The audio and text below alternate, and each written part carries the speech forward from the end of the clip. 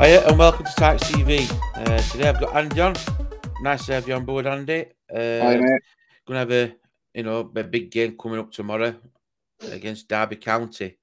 I know we won them at our place. It were under Joe Lowman after Marcus Shop had gone, but with bit of run what we've been having, Andy, with results, what's been what been getting some wins out of.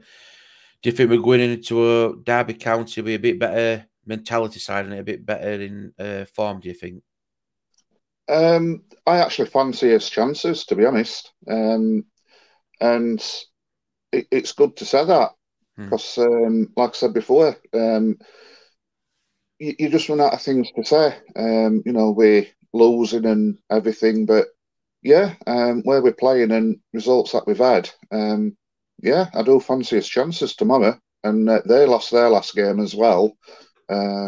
So yeah, I think momentum's with us. We've just got to play like a team, like we have been doing, and I think we'll be all right tomorrow. Looking forward to the game, actually. Yeah, I know. Yeah, I know that you're going to be going to it. Obviously, with results, get a good win against Middlesbrough, and fair enough. For the last 15, 20 minutes, it were like a bit like Alamo. But what I was looking at as well as in the players' side, and it is it they weren't getting up, but like proper taking it for causing fighting, bodies online, which I think it's that mentality statement. Who came on? I think Mads Anderson who came on Sheffield, and he was like saying, "Yeah, we're waiting for the next game now. We're all confident." So I'm thinking it's breeding confidence, and I've got a bit like you. I'm more hopeful and confident going into Derby game to get a result, whether it's going to be a draw. And to be fair, I don't think a draw there would be a bad result. No, I'd take it. I mean, whatever happens tomorrow, it's not be all and end all. I mean, we have got is it 3 home games after? Yeah, we've got 3 on Bob, Stoke, Fulham, and Bristol City, haven't we? So yeah. So next 4 games is going to tell us where we are going to be.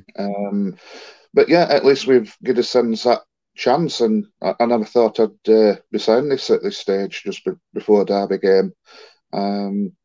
We are playing, I think, more as a team. I said that on one of my videos on my channel the other day. We seem to be playing more as a team, and that's what's been lacking. And fighting as well. And yeah, and let's give credit to Bassey and Queener as well.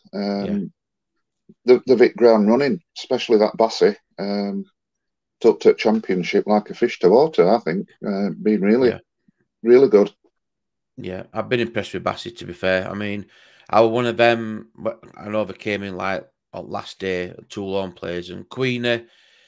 Yeah, you knew he's been in league, and Bassey. I was thinking, is it going to be another visa issue? Is he going to be in? And then when he went on bench, I'm thinking he's not going to be up to speed. But to be fair, he's proved me wrong, and he has looked back class. That class. And I think as well, Andy, is that with that, what can I say? Because we've played in a different league and we've probably played, no disrespect to Barnsley, but a bit better class of players as well. We've come into it, I think they've like helped the team out as well. They've given them a fresh impetus. You know what I mean? Yeah, it's that bit of spark in it, what they've given us. It's just a shame that they're both not our players at the minute. But really impressed with Bassey. I mean, stature-wise, he's not like a physical player to look at, is he? No. He reminds me a little bit, of Josh Scowen. Not on him, but he's not afraid to get stuck in. Whether he's up against a 6'6" opposition player, he'll get stuck in, well, lad, and that's what we need. So yeah, I like him, and that Queen is his class. If we do stay up, we do need to try and put a cheeky bid in and try and get him permanent, I think. Yeah, I mean, like you just said there, not seems to phase him, Burnham and Bassey as well. It just seems to be a trick up his sleeve. He's up for it. And one player I've been impressed with as well is Matty Wolf. Yeah, I think he started against Derby. Sorry, he started against Bournemouth, and he looked pretty accomplished. And for the last couple of games, he's been in. I'm like, do you know what? It looks like he's been playing it all season. It looks really, really up for it. A strong presence. And I know it's been said before, but I think if you said like a Matty Wolf and a Palmer now, I think vast majority of fans would be saying Matty Wolf because he just seems to be so assured in his own ability, I think. Yeah, he's doing well, this lad. Well, he has been doing it last couple of games that I've seen. Yeah, and I'm pleased for him. And that's what you need as well, somebody to take that chance, and that's what he's doing. Yeah, hopefully, this is start a bit of a run to get us out at bottom three. Just a shame that we always seem to leave it till that end of season. Yeah, I know a few people have been saying like, "Oh, too little, too late," but mathematically, it's still possible. You know what I mean? I mean, you've only got odd result to go, in our favour with other teams, and I'm just looking at fixtures like now. So we've got Derby tomorrow away. You've got Stoke on Tuesday at home, Fulham at home on Saturday, which I believe is also on Sky. Yeah. Following Tuesday, you've got Bristol City, and then following Saturday, you've got Sheffield United away. But then first game in April, we've got Reading at home, and look, we're ready now. So, do you know what I mean? There's points for you to be had, and all I'm hoping for is that I think at the beginning of the week, I think Monday or Tuesday, there rumours, not rumours, but clips going about with Colin Woodrow going back in training, and then we're saying, "Oh, he could be back early, this and other," and I'm like one of these, me. Don't rush him back too quick, but if teams playing RVR at the minute, albeit injuries or a silly suspension, I'd keep that team as it is because it's togetherness. And they seem to be like linking up, you know what I mean, Andy? I don't know what you'll think. No, I agree. I agree totally. I mean, I'm not being the best Woodrow fan anyway this season, before I got injured. But it would be nice to have him back. But at minute, why disrupt? A team that's performing well. I don't think he'll come straight back in anyway, especially with injury that he's had. But it would be nice to have him at latter parts of the season. It can only be a good thing. It wouldn't be a bad impact sub and all when you think about it. Someone like Woodrow coming on. Yeah, exactly. Exactly. And that's what we need off at bench as well, isn't it? Well, I've said that for ages. Bench has always been weak this season. And to have Woodrow bench to gradually come back, probably for the last, 10, 15 minutes of a game will be a good thing. Yeah. I think it'd be a good thing. Like I said, with injured was being out with, what's point in rushing him back? And I'm thinking, well, you probably agree as well. You look at Bassey, Queener, Styles, you look at Morris, them up front, they seem to be having that bit of understanding and when movement off at ball. And whatever it's working, but high pressing, keep it going. And like I say, Zaka hasn't been featuring for the last couple of games like now, so whether he's that injured, I don't know. So you look at the bench, it's like what we really got as a threat going forward. Yeah, and I think with Woodrow coming back, he could make that bit of a difference. Yeah, definitely. So going into the game against Derby, but I've brushed on it. You won't change out, would you? Albeit, and I haven't heard out any injuries or like that, to be fair, Andy. So for me, I'd more or less keep it same, I think, wouldn't you? Well, this is something I can't really. I mean, last couple of weeks there's been players out with injuries that they picked up in training. I'm not sure what's going off here, but barring that, just keep same side. To me, it's a no-brainer. Keep same side, and like I say, our fanciest chances tomorrow. Honestly, do. We're taking a fair few down and all, aren't we? I think it's over 1,000 down at the minute, like, so there's going to be a fair few going down. Yeah, I'll be racing down after work. I've changed my shift. I finish at 1. So from Capita at Wasp, straight down M1. Watch out for average speed cameras and all, Andy, when you're on your way down, mate. There's a fair few dotted about. I know, I've seen them. I've got route plan already, don't worry about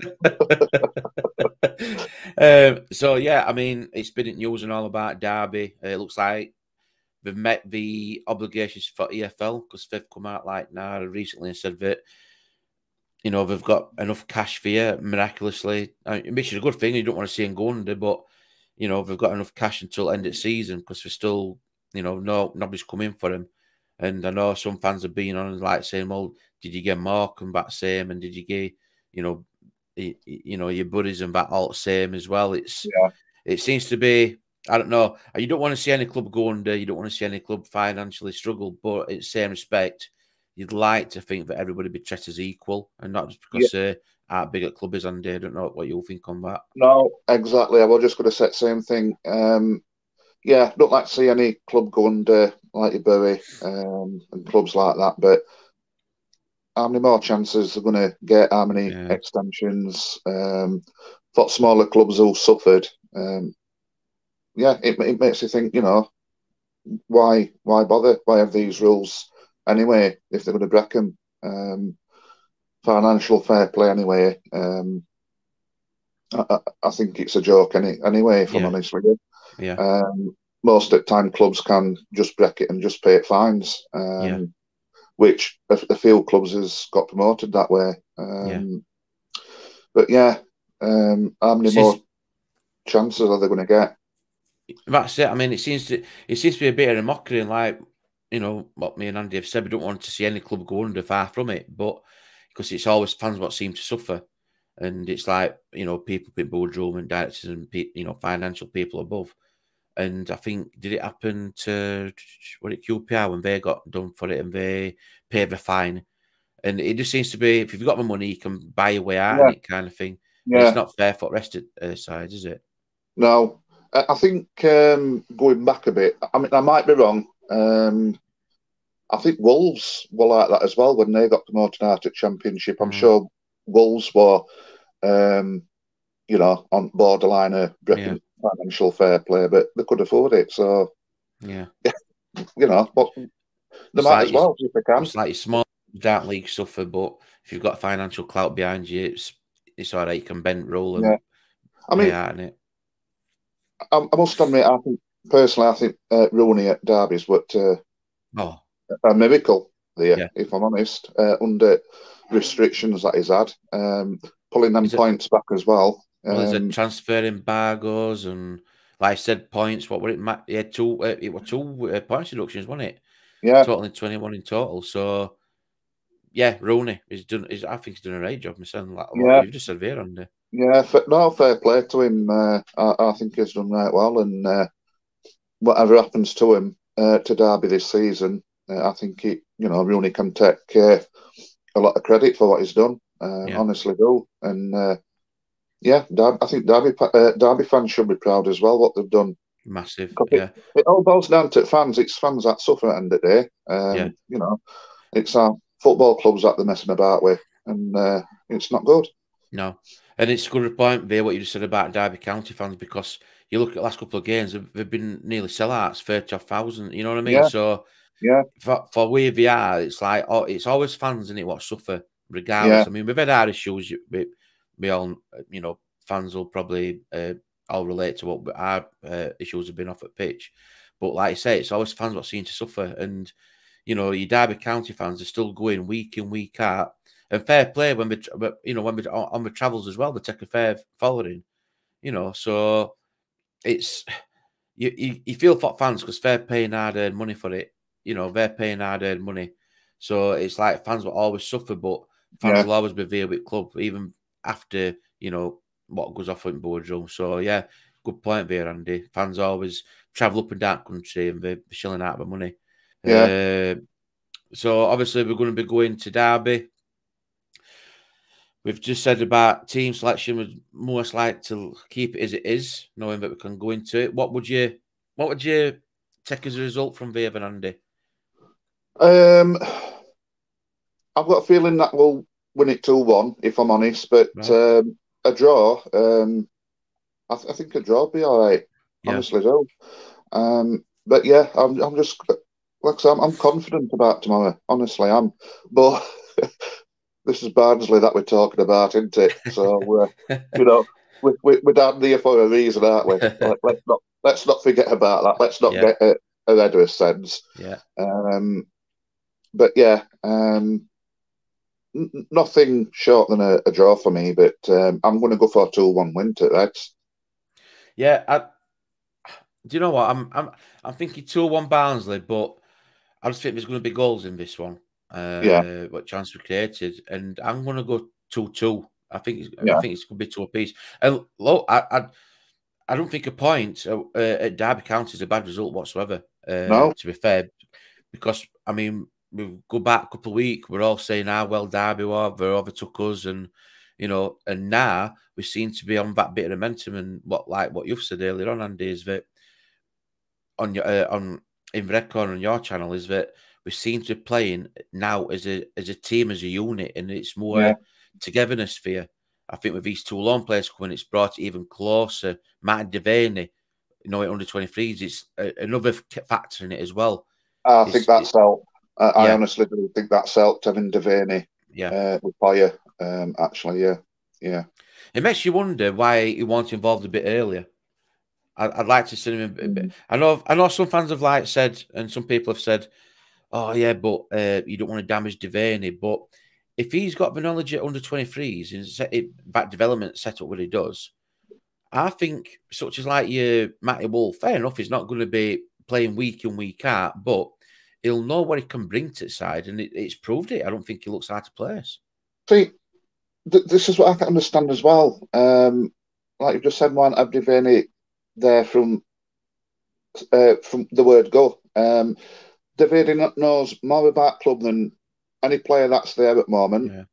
Yeah, Manager, obviously knows club more than manager, and even owners. He's been there and done it with us. He's been there forever as Devaney. yeah, And you've got a knowledge there. It is a football guy. He's got a football brain as Devaney. yeah. I'm not sure about Hassel. Mm. Personally, I would put Hassel in first team limelight. I mean, I don't know him personally, but he don't come across to me like a coach. He looks. I think he's like too nice. Yeah, If that makes sense. But yeah, Devaney, I think he's making a difference, especially with youngins as well. yeah, Like your Matty Wolves, I think is there supporting them as well while they're, breaking through into first team. But yeah, to me, it's got me making a difference without a doubt. yeah.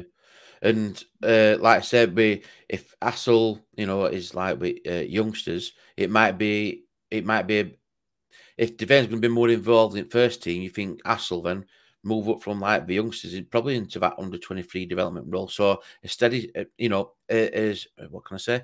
A steady progression up to see, Yeah, or he might be comfortable just doing the youngsters. And yeah, if that's what he wants to do, fair play to him. There's no point making a adjustment. If he's comfortable at that level, then fair enough. He might want to challenge and go for 23s. I'd do that. But like I said, I think Devaney, like good point there as well, is that he knows the players. He knows he's been there, like you said, longer than owners and longer than players. What are there? He knows what it means to community and what it means to yeah, town as well. And I think if he, you look, Matthew Wolf is a local lad, come good, and they know what it means to town as well. When young Aidan Marsh has been on Ackroyd, youngsters like that from town, they know what it is. It's your mum and dad watching, your family watching from stand. So you're going to be up for it. You're going to be proud for it. So, and long may it continue. Long may yeah, it continue. yeah, So yeah, great to have you on, Andy. yeah. Appreciated Thank it. Good you. insight. Safe journey down. Watch out for average speed cameras, my friend, as well. Don't. I know you've already mapped it out, so that's all right. So just remember. So I yeah, might give you a message just before you set off. Don't forget, Andy, them average speed cameras, mate. Just give you a soon as I've reminder. finished work talking about injured pigeons for RSPC, I'm dashing down to watch Barnsley.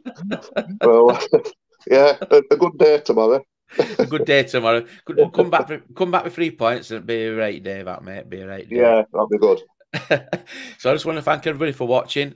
Please leave your likes and comments. Please leave your score predictions as well. Win, lose or draw. What Barnes are going to come away with. But yeah, once again, thanks for Andy. Thanks for watching. You're welcome. Great to have you on, guys. Come on, you Reds.